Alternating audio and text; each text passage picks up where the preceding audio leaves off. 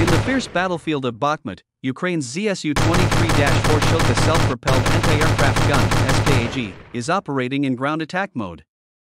Although the ZSU-23-4 Shilka self-propelled anti-aircraft gun is more than 60 years old, with its engine, as well as the 23mm 2A7 automatic cannon, both are water-cooled, however, with a cyclic rate of fire.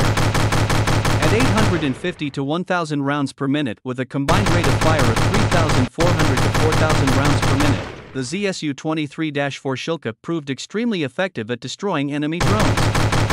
And of course, to the invaders' infantry, Shilka was also their nightmare. According to the unit that posted the video, the enemy was destroyed.